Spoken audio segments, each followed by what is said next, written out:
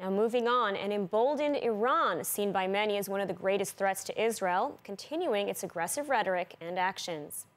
Iran's Quds Force commander, Brigadier General Esmail Ghaani, made remarks over the weekend calling on Israelis to go back to Europe and America, saying that the Palestinians were ready to take back control of the occupied lands.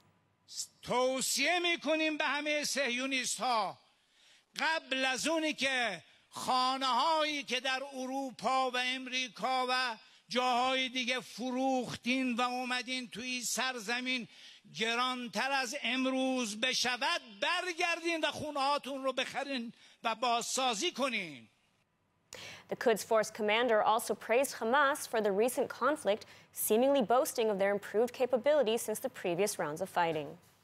در این جنگ اثبات شد که فلسطین قهرمان انشاءالله باید در فکر اداره کل فلسطین باشد و رژیم صهیونیستی باید از الان به فکر ترک کردن این سرزمین باشد.